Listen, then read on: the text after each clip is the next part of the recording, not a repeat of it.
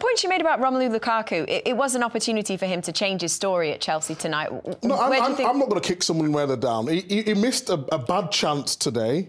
I'm not asking you to, but I'm just asking you, what do you think it means for his future at Chelsea? Because this was an opportunity for him to make his mark on a big game and turn those fans around and get them on board. Yeah, but it's what the manager gives you. You know, Slaven will tell you. At this moment in time, he's not played to the level. He doesn't feel loved. He's come out and done his interview. It's not down to the man. It's down to Lukaku, mate. It's not about the love from the manager. You spend 100 million on a player to make the difference in these games. He can't even get in the team. Yeah, but you don't know what's happening behind the scenes. He's obviously low on confidence. He's not been bringing him on in a lot of the games. He's got to do more. He's got to do a lot more. Yeah, I'm agreeing with him. He's got to do more, 100% for 100 million. But at the same time, if you're not feel loved somewhere, breakdown in communications happened somewhere. And today he come on and he missed a sitter. It'll be on all socials, everyone will be taking the mick out of him, but he's a top quality player. He's just going through a bad time at this moment. I think he's just below the elite. I've always felt that. We used to have Roberto on, who obviously managed them. His goal record's fantastic if you look at his numbers. But I always feel whenever we've spoke about Lukaku, there's always been he gets a lot of goals, and there's always been a but. It's almost like you never say. When he was at Inter, did you feel that there was a but? No, but I don't think that's the great. I don't think it's the Premier League. We're not talking about the top level of the Champions League. I think they got knocked out of the semi-final of the Europa League as well. We should, you know.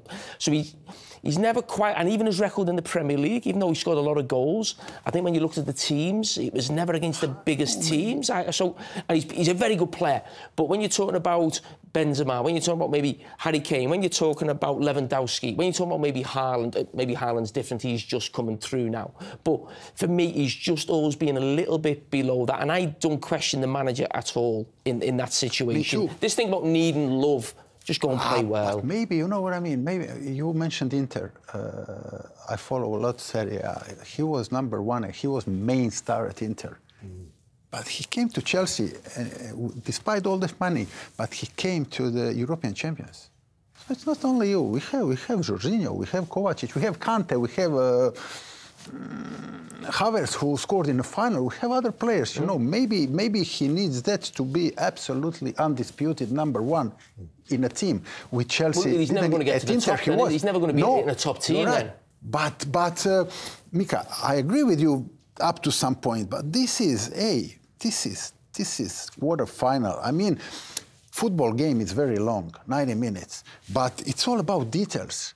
His chance tonight was better than both of Benzema's chances. It was better chance, and he missed it. And you have to be criticized for that. I'm not talking about they should slaughter him or kill him or go below the belt. No. But did he make an impact? No. Did he have a chance to score a goal? Yes. He didn't.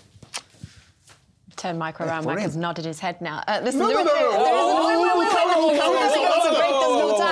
no time. Benzema missed a chance in it, but he rectified it by scoring another goal. That's what happens with strikers. I didn't read anywhere that Tuchel was criticizing Lukaku. No. He's treating him well in the papers. Yes. In the media. He's talking okay about it. Start an argument for again. I'm trying to go to a break.